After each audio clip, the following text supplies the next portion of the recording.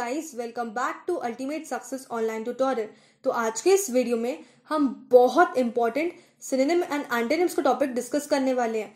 There are high chances of getting these questions in exams like CMAT, CT, NMAT, SNAP, TISSNET, etc. Guys, I suggest you कि आप ये lecture last तक देखना, आपको बहुत कुछ नया सीखने को मिलेगा। बहुत हाई चांसेस है क्वेश्चंस आने के। तो आइए देखते हैं हमारा फर्स्ट एग्जाम्पल। सो गाइस, आज का हमारा फर्स्ट एग्जाम्पल है एक्रिमिनी। एक्रिमिनी simply means anger, argument and disagreement. जहां बहुत ज्यादा आर्ग्यूमेंट चल रही हो, जहां डिसअग्रीमेंट हो, उसको बोलेंगे हम एक्रिमिनी। फॉर एग्जाम्पल, आपने देखा होगा रोड पे अगर दो लोगों का एक्सीडेंट होता है तो वो दोनों एक दूसरे पे इल्जाम लगा रहे होते हैं। सामने वाला बोलते हैं इसकी गलती है, दूसरा वाला बोलते हैं नहीं इसकी गलती है। दोनों के बीच में आर्ग्यूमेंट चल रही होती है, दोनों के बीच में डिसअग्रीमेंट चल रही होती है, उसको बोलेंगे हम एक्रिमिनी। एक्रिमिनी between two people. एक्रिमिनी simply means argument and disagreement. अब इसको हम सेंटेंस में कैसे यूज करेंगे? For example, there has been एक्रिमिनी between the two men ever since. There has been acrimony between the two men. मतलब there has been argument and disagreement between the two men. Acrimony का मतलब क्या होता है? Argument and disagreement. Next, the dispute was settled without acrimony. The dispute was settled without acrimony. That means without any argument or disagreement. अब एक्रिमिनी के similar words क्या होंगे? एक्रिमिनी के सिनोनिम्स होंगे हार्शनेस, बिटरनेस, बैड ब्लड, इल फीलिंग, रिसेंटमेंट। रिसेंटमेंट का मतलब होता है फीलिंग ऑफ एंगर। ये सारे हो गए इसके सिमिलर वर्ड्स, सिमिलर मीनिंग्स। एक्रिमिनी का मतलब होता है आर्ग्यूमेंट एंड डिसअग्रीमेंट। अब इसके एंटोनिम्स क्या होंगे? एक्रिमिनी के एंटोनिम्स होंगे कर्टसी। कर्टसी का मतलब होता है पोलाइट बिहेवियर। बेनेवोलेंस, बेनेवोलेंस का मतलब होता है kind and helpful.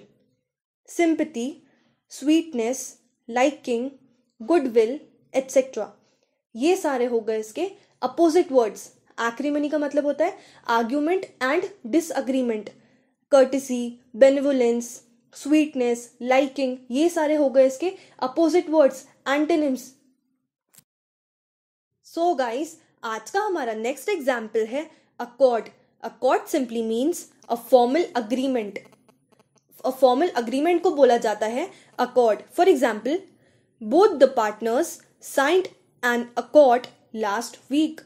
Both the partners signed an accord मतलब signed an agreement. Accord simply means a formal agreement. अब इसके सिनोनिम्स क्या होंगे? अकॉर्ड के सिमिलर वर्ड्स होंगे अग्रीमेंट, हार्मनी, ग्रांट, करस्पॉन्डेंस। ये सारे हो गए इसके सिमिलर वर्ड्स, सिनोनिम्स। अब इसके एंटोनिम्स क्या होंगे? अकॉर्ड का मतलब होता है अ फॉर्मल अग्रीमेंट। अब इसके एंटोनिम्स होंगे डिस्कॉर्ड, डिसअग्री, अब्रोगेट। अब्रोगेट का मतलब होता है टू एंड एन अग्रीमेंट। ये सारे हो गए इसके opposite word, opposite meaning. Accord simply means a formal agreement, disagree, abrogate, ये सारे हो गए इसके अपोजिट वर्ड्स। सो गाइस, आज का हमारा नेक्स्ट एग्जाम्पल है admonish. Admonish simply means to से समथिंग एज एडवाइस और अ जेंटल वार्निंग। किसी को एक जेंटल वार्निंग देना, उसको बोलेंगे हम एडमोनिश। फॉर एग्जाम्पल, डॉक्टर हमको कभी कभी एक एडवाइस देता है ना, आपको शराब कम कर देनी चाहिए, अदरवाइज आपकी हालत और खराब हो जाएगी, आपकी सेहत और खराब हो जाएगी। एक जेंटल वार्निंग देता है, उसको बोलेंगे हम एडमोनिश। किसी को एक जेंटल वार्निंग देना। कभी कभी मम्मी भी हमको एक जेंटल वार्निंग देती है, तूने ऐसा नहीं, ऐसा करना चाहिए था, ये नहीं करना चाहिए, ये करना चाहिए। एक जेंटल वार्निंग, उसको बोलेंगे हम एडमोनिश। अब इसको हम सेंटेंस में कैसे यूज करेंगे? For example, she admonished him to drink no more than a glass of wine. She admonished him मतलब उसने उसको एक जेंटल वार्निंग दी। एडमोनिश का मतलब क्या होता है? किसी को एक जेंटल वार्निंग देना। अब इसके सिमिलर वर्ड्स क्या होंगे? एडमोनिश के सिनोनिम्स होंगे काउंसिल, रिप्रूव, रिप्रूव का मतलब होता है टू स्कोल्ड और करेक्ट जेंटली। एडमोनिश का मतलब होता है किसी को एक जेंटल वार्निंग या एडवाइस देना। अब इसके एंटोनिम्स क्या होंगे? एडमोनिश के अपोजिट वर्ड्स होंगे अप्रूव। अप्रूव का मतलब होता है ऑफिशियली अग्री और एक्सेप्ट। अपलॉड, अपलॉड का मतलब होता है टू प्रेज समवन। ये सब हो गए इसके अपोजिट वर्ड्स, एंटोनिम्स। एडमोनिश का मतलब होता है किसी को जेंटल वार्निंग देना। इसके एंटोनिम्स क्या होंगे? अप्रूव, अप्रूव का मतलब होता है अग्री कर देना। अपलॉड, टू प्रेज, ये हो गए इसके opposite words, antonyms. So guys, आज का हमारा नेक्स्ट एग्जाम्पल है audacity. Audacity simply means a willingness to take bold risk. निडर, जो किसी से डरता नहीं है, बड़े रिस्क लेने से डरता नहीं है, जो बहुत बोल्ड होता है, उसको बोलेंगे हम audacity. A willingness to take bold risk. अब इसके सिनोनिम्स क्या होंगे? ऑडेसिटी के सिमिलर वर्ड्स होंगे बोल्डनेस, करेज। ये हो गए इसके सिनोनिम्स। ऑडेसिटी का मतलब होता है जो बहुत बोल्ड होता है, रिस्क लेने से डरता नहीं है। इसके एंटोनिम्स होंगे माइल्डनेस। माइल्डनेस का मतलब होता है lack of intensity. Covered, that means lack of bravery. ये हो गए इसके opposite words. Audacity simply means a willingness to take bold risk.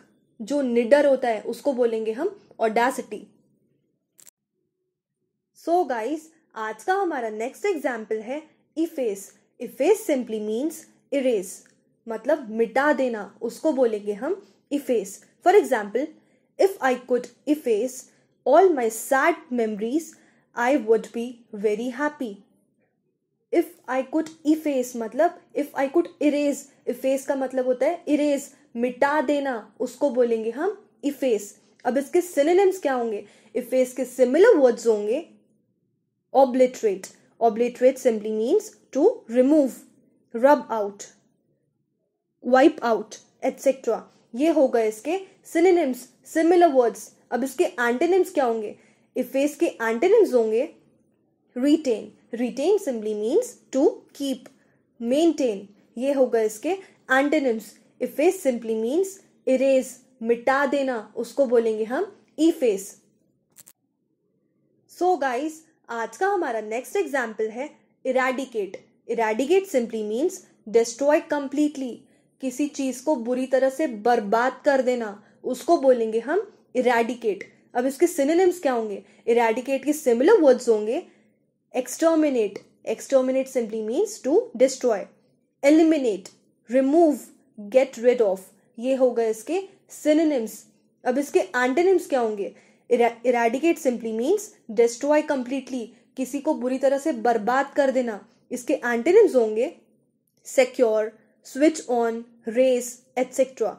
ये हो गए इसके antonyms, opposite words. Eradicate simply means destroy completely, किसी चीज को बुरी तरह से बर्बाद कर देना, उसको बोलेंगे हम इरेडिकेट। सो गाइस, आज का हमारा नेक्स्ट एग्जाम्पल है despair. Despair simply means the feeling that there is no hope. Despair simply means hopeless. अब इसके synonyms क्या होंगे? Despair के similar words होंगे depression और misery. Despair के antonyms होंगे contentment. Contentment का मतलब होता है happiness and satisfaction. और hope. ये हो गए इसके antonyms. Despair का मतलब होता है hopeless. इसके opposite words क्या हो जाएंगे? Contentment, hope. ये हो गए इसके antonyms, opposite words. So guys, आज का हमारा नेक्स्ट एग्जाम्पल है derogatory. Derogatory simply means showing a disrespectful attitude. किसी को disrespectful attitude दिखाना, उसको बोलेंगे हम derogatory. For example, he made some derogatory comments about her appearance. He made some derogatory comments. Derogatory का मतलब क्या होता है? Disrespectful. He made some disrespectful comments. Derogatory simply means किसी को disrespect करना, उसको बोलेंगे हम derogatory. अब इसके synonyms क्या होंगे? Derogatory के similar words होंगे sarcastic, critical, degrading. Degrading का मतलब होता है किसी को नीचा दिखाना. ये हो गए इसके synonyms, similar words. अब इसके antonyms होंगे admiring, अपलॉडिंग, फ्रेंडली, अप्रूविंग, ये हो गए इसके अपोजिट वर्ड्स। डेरोगेटरी का मतलब होता है किसी को डिसरिस्पेक्ट करना। अपोजिट वर्ड्स क्या होंगे? एडमायरिंग, फ्रेंडली, अप्रूविंग, ये हो गए इसके opposite words, antonyms. So guys, आज का हमारा नेक्स्ट एग्जाम्पल है अलिविएट। अलिविएट सिंपली मीन्स टू रेड्यूस और टू डिक्रीज। कोई भी चीज कम हो जाना या कोई भी चीज कम कर देना, उसको बोलेंगे हम अलिविएट। For example, taking pain killers can cause headache to अलिविएट। Pain killers लेने से हेडेक कम हो जाता है। अलिविएट का मतलब होता है टू रेड्यूस और to decrease. Next, alcohol is often a cheap tool to अलिविएट the stress. Alcohol एक चीप टूल है जिससे स्ट्रेस कम हो जाता है। अलिविएट का मतलब होता है टू रेड्यूस और टू डिक्रीज। अब इसके सिमिलर वर्ड्स क्या होंगे? अलिविएट के सिनोनिम्स होंगे अबेट। अबेट का भी मतलब होता है टू रेड्यूस और to decrease. Relief, abate and relief is the synonyms of अलिविएट। अब अलिविएट के एंटोनिम्स क्या होंगे? अलिविएट के एंटोनिम्स होंगे एनहांस, इंटेंसिफाई। इंटेंसिफाई का मतलब होता है to become greater in strength. Increase, augment. Augment का भी मतलब होता है टू इंक्रीज। ये सारे हो गए इसके एंटोनिम्स, अपोजिट वर्ड्स। अलिविएट का मतलब होता है टू रेड्यूस और टू डिक्रीज। एनहांस, इंक्रीज, ये सारे हो गए इसके opposite words, antonyms. So guys, आज का हमारा लास्ट एग्जाम्पल है hottie. Hottie simply means arrogant person. घमंडी इंसान को बोला जाता है हॉटी। जिसके अंदर बहुत घमंड होता है, जो बहुत एरोगेंट होता है, उसको बोला जाता है हॉटी। अब इसके सिनोनिम्स क्या होंगे? हॉटी के सिमिलर वर्ड्स होंगे एरोगेंट, पॉम्पस। पॉम्पस का मतलब होता है एरोगेंट। कंसीटेड, कंसीटेड का मतलब होता है घमंडी। वेन, वेन का मतलब होता है एक्सेसिवली प्राउड ऑफ। ये हो गए इसके सिमिलर वर्ड्स, सिनोनिम्स। हॉटी का मतलब होता है एरोगेंट पर्सन, घमंडी पर्सन। अब इसके एंटोनिम्स क्या होंगे? हॉटी के अपोजिट वर्ड्स होंगे हम्बल, सबमिसिव। सबमिसिव का मतलब होता है always willing to obey someone. अनएरोगेंट, timid. Timid का मतलब होता है शाय। ये हो गए इसके opposite words, antonym. Hottie simply means arrogant person, घमंडी इंसान, उसको बोलेंगे हम हॉटी। सो गाइस, अगर आपको ये वीडियो अच्छा लगा हो तो आप हमारे इस चैनल को सब्सक्राइब कर लीजिए, सो दैट हम जब भी हमारा न्यू वीडियो अपलोड करेंगे आपको उसको नोटिफिकेशन तुरंत मिल जाएगा। And please do like, comment and share this video.